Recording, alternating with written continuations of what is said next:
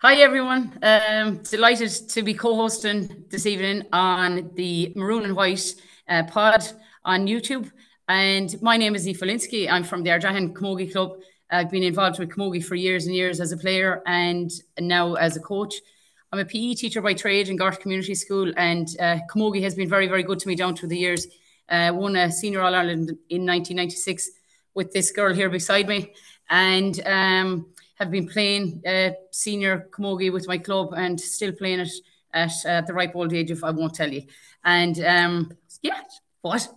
Plus that. Plus that. And I'm also a coach developer with the Connacht GA as well. Just that's a quick kind of snippet of my background. And I'll pass you over to my friend. Thank you, Aoife.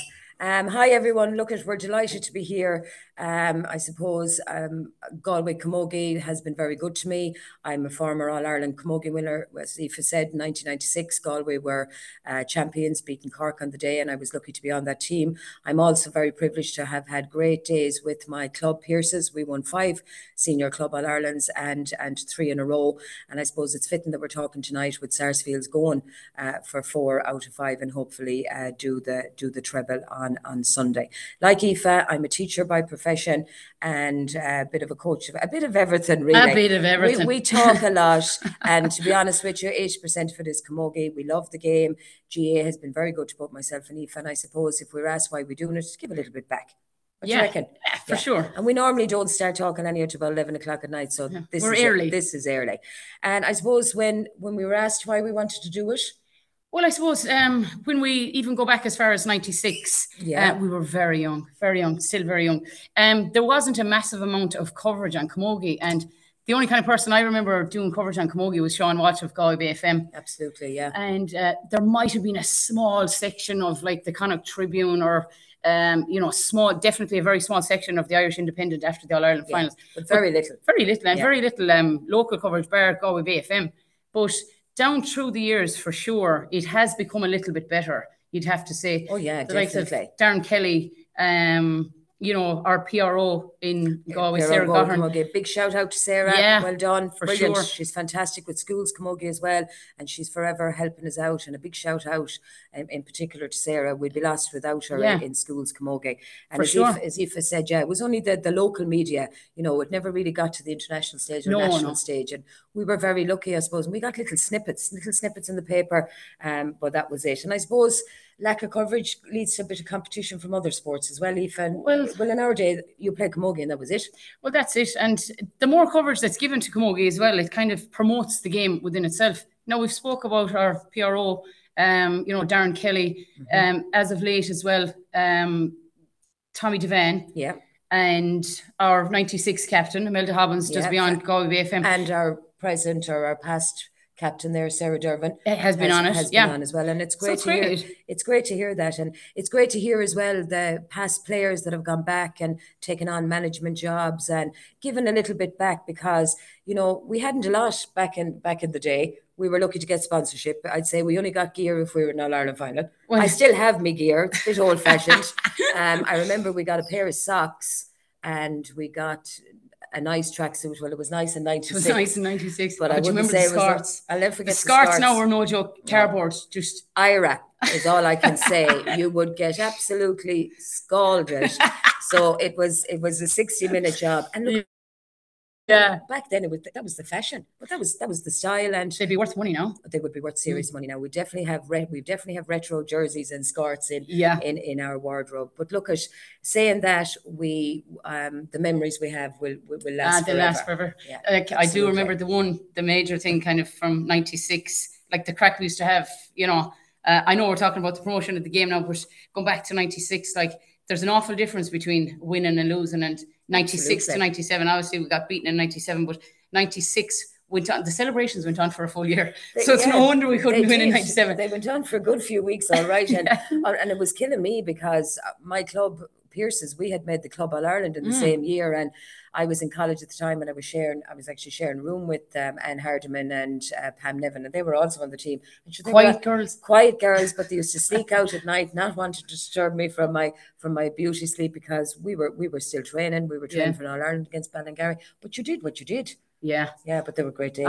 Great days. Great memories, sing songs. Do you remember Rita Cohen? Shout out to you. Shout out to Rita and Emer Hardiman and the Lord to Mercy and Donald Burke, and we on the bus and we singing the ha ha ha and the he, and only those who are over the age of 35 maybe will remember those good days, and they were great days. And look, I'm sure all Galway players have experienced all of that winning feeling. For sure. Look at it, and it's great to have a couple of All-Irelands since then, but it took a long time. It took till 2013 to win again. So with the promotion of the game, it's like it's imperative that we do get the game out there, because it is our national sport, and without camogie, without hurling, without football, like, you have nothing. Take the pitch out of any parish. Take it out of our Jahan. Absolutely. Like, we're down there morning, noon, and night, and when we're down there, we're giving out. We're down there, and when we're not down there, we're going to back down to go down. See, we're fear of missing out. Yeah. But definitely, if we could get more coverage, and like, it's kind of like sometimes the women will go to a hurling match quicker than they'll nearly go to a camogie match. So if we have to build it within our own kind of within the ladies as well. Yeah, and I suppose that's kind of what we're trying to do. But if we can promote it again, like I said, within schools, within clubs, and in fairness now, Féile na Gael is getting good coverage. Yeah, in fairness to them, especially this year. Yeah, and we were very much involved, just looking at teams being involved with the Galway under 15 management, and I think it's just important too, Aoife, that there's a lot of coach education has to go back into the schools for sure, and we definitely have to collaborate with schools and clubs, and put your best coaches into nursery and start at your grassroots level. And if we're to promote the game and to get more girls playing, that's where we need to start, is get them when they're young and be able to develop them into fine players. Look at the fine players. And to be honest with you, I suppose we were some of the lucky ones coaching. I didn't even know what coaching was. You just went out and you put down your two, I suppose your two jerseys. If you have a small bit of, like, it's harder for people that don't know the game that well. It's easier coaching. Now, that's not saying that because someone is a good hurler. Yeah, but you have to remember too, it's the way that life has evolved. We now have non-traditional families coming into parishes. True. And while it's fantastic and, the incentives are there to encourage your child, it's very hard for a parent's perspective, as parents we are, to go home in the evening and to be trying to teach your child skills when you have no knowledge of the game. So I think it's important that parents, especially in non-traditional clubs, are brought in and involved in coach education in the clubs, and they, as a result of them, that have an interest in their kids as well. Not saying that they don't, but we just seen it from experience. Yeah. Well, even from the courses that we've done, myself and Martina do the introduction to coaching and Gaelic games, formerly known as the foundation course, and the level ones, and an awful lot of the time it's players that have played already and they haven't kind of got the tick the box, we'll say, course, but an awful lot of the time, even we'll say families that aren't traditionally involved in hurling come in to do these courses, and they kind of want a more practical approach to teach them, kind of thing. So sometimes it's great to get people that know something about the game and bring somebody else along with them. Do you know? Absolutely. And like, even for us as formal players coming back into the coaching scene, very hard to... Easy with the form, you're making a sound. Well, I won't say we're young. Age is honourable. It's like everything else, but to try and break down skills and build them up, it's difficult for us as former players. Yeah. But once you've mastered that skill and repetition over time, and you'll be encouraging your kids and encouraging young kids, young boys and girls, and young girls in particular, to just repeat and practice. And if we're to increase the coverage in Galway camogie, increase the coverage nationwide, we need to get into the grassroots level, back to our clubs and see what's going on, and see what's going on. What would you think of this? Like, say every club, like, there's games going on every week, but if I can't get to a camogie match, a certain camogie match, and I look up Facebook or Instagram, and I can't actually get the score, unless Sarah Gahern has it put in, or someone, or somebody maybe that's at a game. Yeah. So, like, we really should put kind of PR. I know there is PROs in every club and they're trying to get kind of the social media going, but like, we need to get more people in, and they're actually doing great work in our school. Seamus Hilney there was brilliant, helping me with the programs for every, for these school games. And we've really upped the promotion and the, what would you say it, like, that people know what's going on out in schools, camogie. Oh yeah, and I actually meant to tell you today, Aoife, there was a school in Roscommon, and again, very much all about the development of Roscommon. They're doing great work down there, but they're actually, Roscommon Community College sent me the most lovely 39-second video and they won a Shield final. And to some, sometimes you call it the losers final. It's not. In colleges camogie, we're trying to promote all of the time. So the coach in question sent me a 39-second video, and it was thanking us, but thanking you and me, Aoife, and thanking, I suppose, kind of colleges for all the work and the development that we're trying to do, that to them it was massive. And do you know what? The whole school came out. There was 8,000 pupils going up and down the driveway. So they were so excited. So they're the things that count to me, because you have your top schools in Galway and Connacht, but it's the schools at the bottom, and especially city schools, to get them up and running. And it's all about player development and confidence going forward. Well, that's it. Yeah. And like, obviously you have, in Roscommon and, Mayo and Westport are doing great work as well down there. Like that you're constantly fighting, well, not fighting, but you're in competition with the Gaelic football and, or rugby, soccer, everything else. So while we have our game, let's hold on to it. But if we have it, let's promote it. And it's a mighty sport to be involved in. And not even just camogie. I'm saying sport in general is great to be involved as a team, not just like single players, or single person on their own. But what other kind of ways would you go about it to kind of help clubs promote it?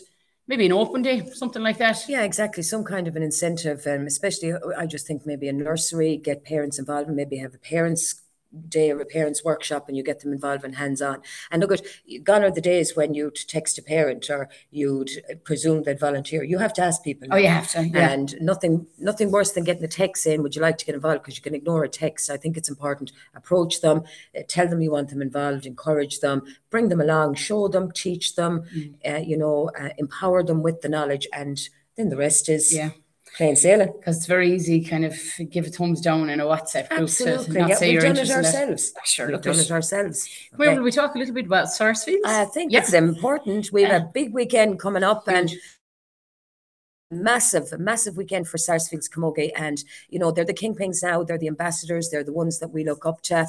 They're going for their 3 in a row of fantastic achievement. And I remember the days, Aoife, and I'm sure you do, both myself and Aoife were very privileged to play in an All-Ireland final. Now, I'm a little bit older than Aoife, not too much, but I never got to play in Croke Park for All-Ireland Club final day. And I think it was 2010, I think, the first All-Ireland final, and Killimer were in it.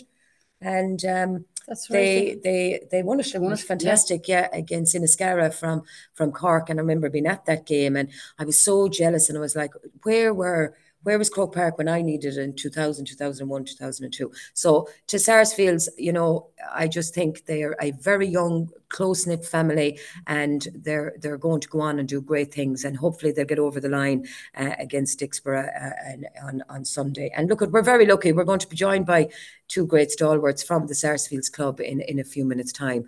But what do you think, Aoife? What do you think of their opposition? It's like, obviously Sarsfields are on the go a long time, and they're still very, very young. Very young team, and, very young. I think the oldest son, maybe 28, 29. But they had such a revolving door of great young ones coming through. That was basically from their nursery. So they won kind of like under 16, a couple of under 16 A titles. Absolutely. And then a couple of minor, like I'm talking 5 or 6 in a row. Yeah. So they have all come now to come together. They're come together. They haven't really lost anyone through like traveling or anything like that, which is absolutely brilliant. So it would be lovely for them now to finish off this one with a win. And who knows what's in store for some of the older girls, even though they're still not even that bit old.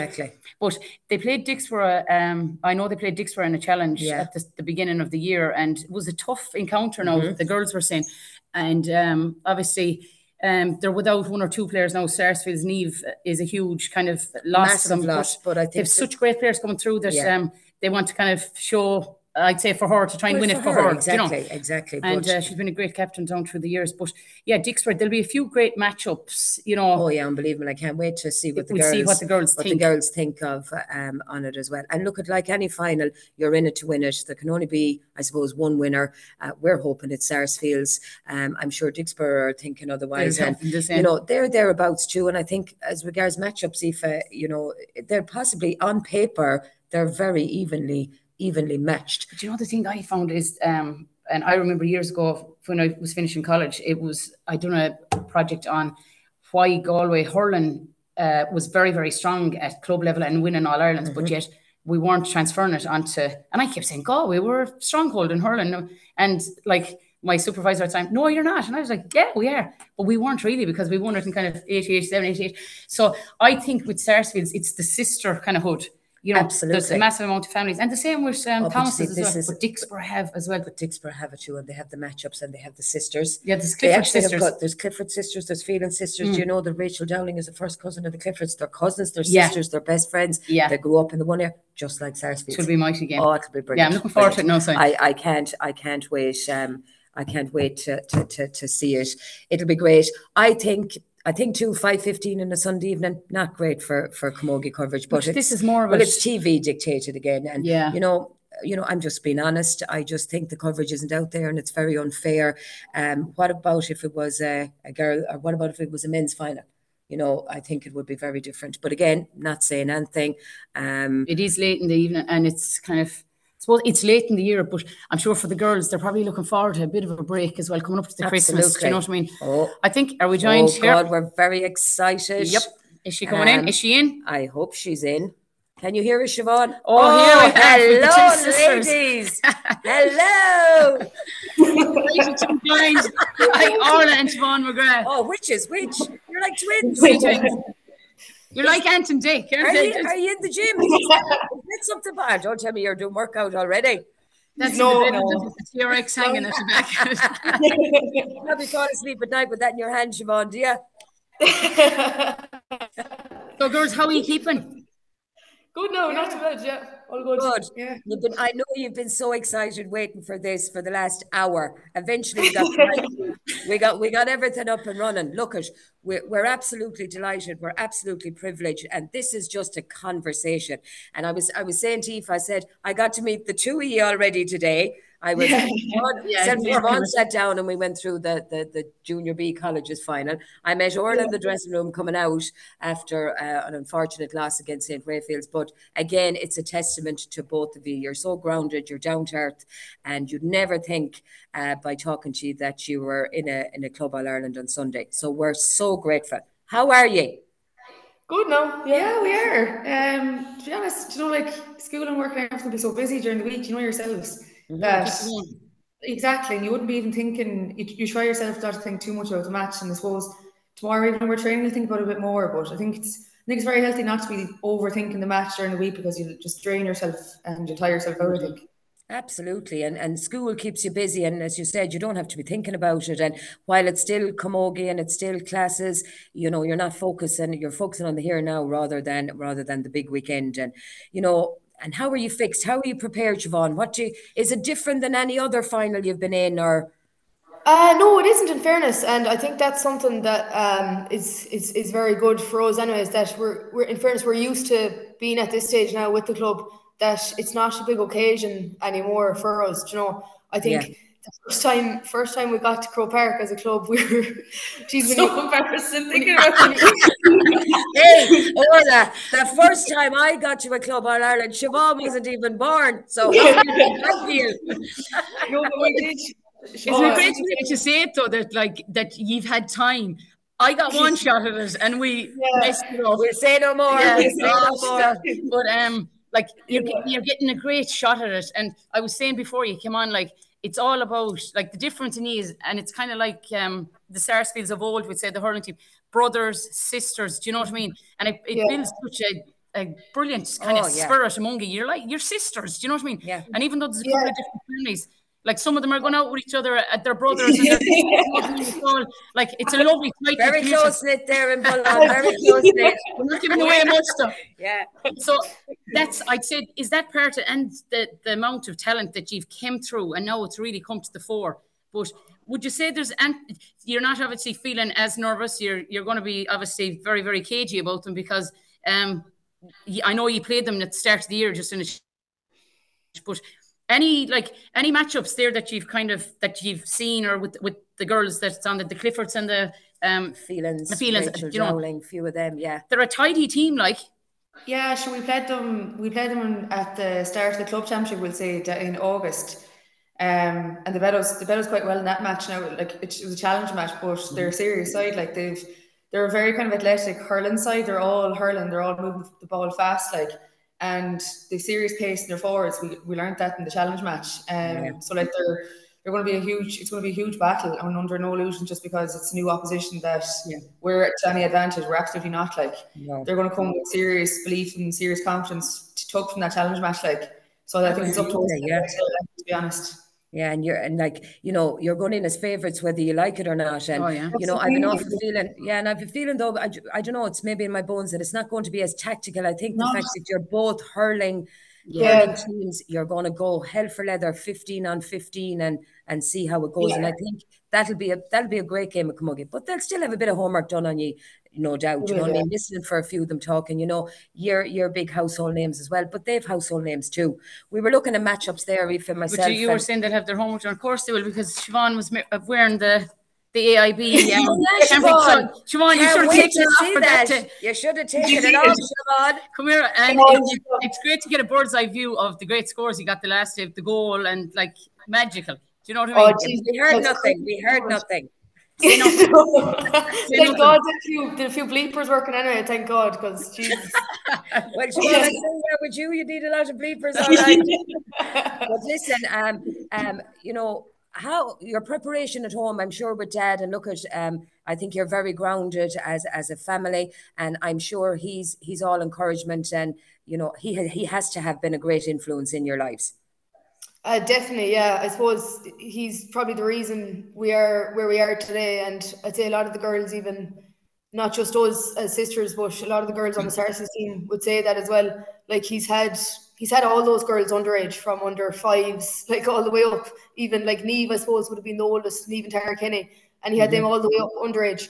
And then he took, say, Orlaith's age group, Clodagh's age group, took my age group all the way up as well. Like, so he's had us all, like, and I suppose he drives himself and Kevin Ward and Kevin Curley, all of them. They drive such, like, I suppose, a close-knit group amongst us all, and they kind of make it enjoyable as well at the same time. So you're not, it's not always serious down at training and stuff. And I think that's important, because we have such long campaigns when you get outside of Galway, like we're going for a few months, but you wouldn't stay coming back if it wasn't enjoyable and stuff. And I think that's a testament, I suppose, to them as a management team and everything, that I suppose they keep it kind of fresh and keep you wanting to come back, I suppose.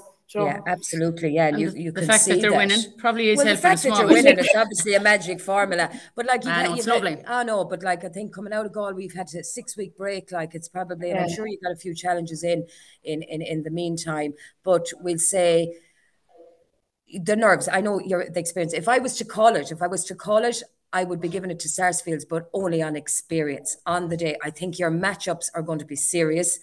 I think it's going to be a 15 on 15, and I just think you have that little bit of experience for the big day. But yourselves, anything can go wrong or anything can go right on the day. What do you think? I remember, I think it was reading Laura Ward said how our first All Ireland, we were as good as babies. Like we won our first championship, we came out of Galway, and we were thinking back now and comparing like the prep that goes in our mindset to then. At the same time, we only came up very short to Slaughtneil, and that was our first Ireland in Croke Park. Yeah, it was up 2016, yeah. We were fearless, and we were fearless, didn't show them any respect, and they're by far the better hurling team, by far. They're worthy winners in the day, but I'm just saying that, like, we went into that match with no inhibitions, and we could have won that match, we could have stole it. Yeah. To me, like, I think we have to be very mindful of that, like that. Just because Dicksboro is first time in the final, I think that means nothing. Do you know, a game's nothing. No, you're so right.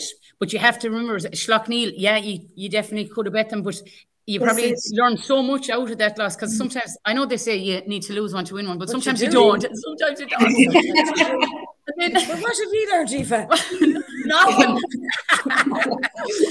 No, I remember, like, we played Anagiri's Milford. Like, we went in completely blind, sure. Like, you're so close.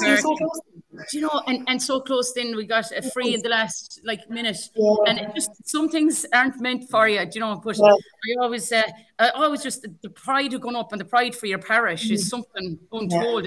The amount of pride you've brought to the parish, like, for the last couple of years, you know, and the men have done well as well. And we're talking about kind of promotion in the game, and we're saying, like, we hope that they support you, and we see kind of that they do, but we hope they really, like, drive it home now at the weekend, and you bring, like, you know, the 3 in a row home. Wouldn't it be fantastic kind of just for your families as well? Yeah, no, it would. It'd be amazing. Like, just, I know people say that we haven't talked about 3 in a row or anything like that, because I think you're so focused on the next day, and just like getting through the semi-final, being right to semi-final, and getting focusing on the next day. Like, that's all that matters, is the match itself, and looking at Dicksboro and taking everything into account. Like, if we win, if we're lucky enough to win, we'll talk about it then. But for no minute would you mention it and just kind of focus. If you focus on that, I think you're probably, you're probably lost track. Probably looking at the wrong focus. And your mindset is wrong. Yeah, and look, it's a split second and it's over, and it's a win or a loss. Yeah, it is. It's a puck of a ball. But like, I'm just looking at them, and over the year there in the championship, they've beaten a lot of the top club teams out there at the moment. Like, so, their second half, I think they're second half performers. I could be wrong, but all of your games have been very tight. And do you think it's going to go to the wire, or where do you think it's going to be won or lost on Sunday?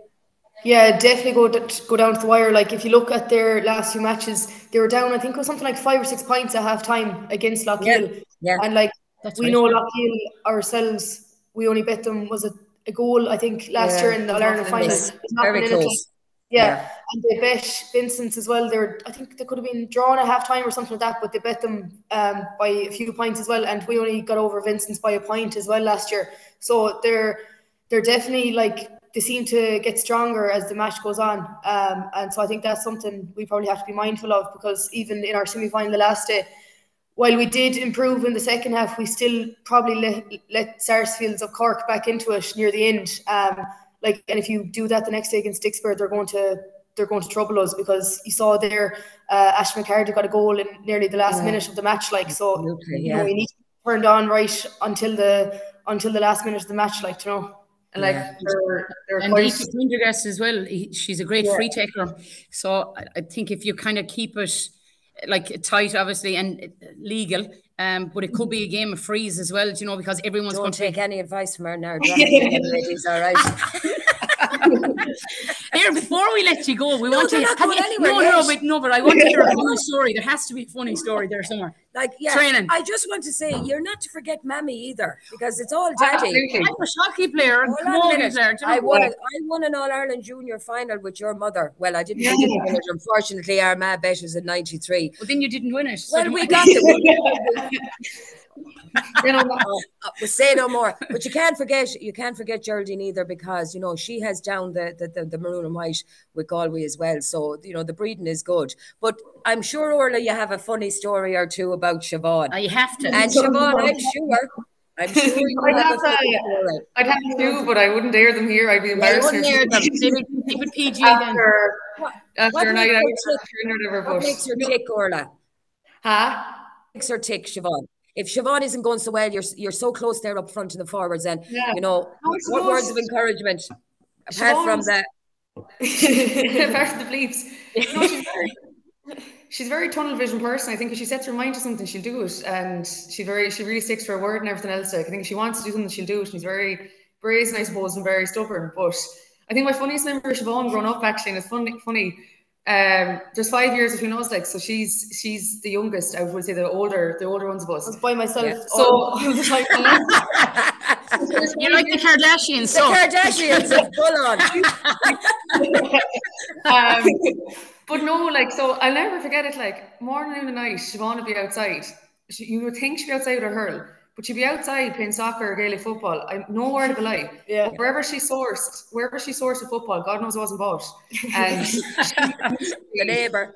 Yeah. And Siobhan definitely fantasized in her head that she was going to become like an international soccer player, or she's going to be the next unbelievable Gaelic footballer. Yeah. And I'm telling you, I've often to this day, I think if she ever persevered at it and was left at it, where she could, because she's so natural.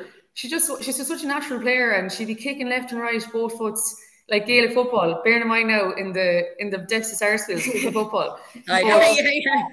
I'll never forget it. She was just always outside. Yeah, she was always outside with football when she was growing up, which is incredible to think this like now, like. But I was never allowed, never even joined a club. Not allowed. You're a traditional family. You do not play soccer or football. And you got the hand-me-downs, like that was the traditional way. Yeah, exactly. Now, Siobhan, give us a story on Orla, before you hit. I'm actually there now. I'm just after thinking of one, actually, just off the top of my head there now.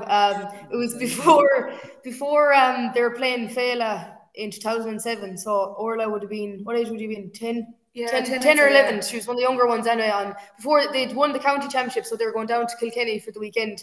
And I'd say it was about, we were doing up our house at the time. We had a bungalow and we were... yeah. we were doing up our house anyway. We were getting an extension, getting an upstairs anyway, and the three oldest, Orla, Clodagh, and Neve, they were, what are they called? The rafts. We were helping out with the rafts upstairs in the extension, wasn't it? Do you know so like there's, I don't know what you call them, but they're on the outside of the house, and do you know the builders go up on them if they're doing the roof? Scaffolding. Scaffolding, Siobhan. Shout out to all the builders in Fulham. So they used to have races up at the very top on scaffolding. Yeah, it was crazy. Like when you think about it now, and they'd start one side and the other one would start the other side, and they'd be sprinting around anyway, trying to see who would make it back. Up at the very top of the house. Like. No wonder you're afraid of no one. Yeah, exactly. Yeah, there's your S&C done. You started young anyhow. Listen, we could talk for hours with you ladies. Yeah. You're an absolute tonic. I don't know how you do it. I wish you from the bottom of our hearts the very, very best. And our time is short, and I wish, and there'll be again, Siobhan, I'll get you again, don't you worry. When you win on at the weekend, we'll get you on again, okay? We'll definitely get you on again. Listen, the best of luck, and we're so appreciative for the two of you taking time out to just have a chat, and we wish you well, we wish your families well, and we wish all in Bullon the best of luck, and hopefully we'll be shouting for you when you lift the Billow Carl on Sunday in Croke Park. Mind yourselves, take care, and a pleasure talking to you ladies. Thanks a million, girls. Mind yourselves. Bye. Bye. Well, now, isn't that fantastic? That's mighty women. That's kind of us, and unfortunately, that's it. Listen, we could talk for Ireland. It's been a pleasure, my friend. All right, high five. I hope you enjoyed our podcast. We're so thankful to Orla and to Siobhan and to all the Sarsfields players and management and the community, the close-knit community out there. Best of luck on Sunday in Croke Park. And hopefully Laura Ward will be lifting the cup. Exactly. And get out there and support your team. They're fantastic ambassadors for camogie. And let's hope that the Billow Carl Cup is coming home. Don't forget, if you want to hear talk more to us again or hear more, subscribe to the Maroon and White podcast on YouTube. I nearly forgot for a second. All right, take care. Bye, God guys. bless. Mind yourselves. Bye.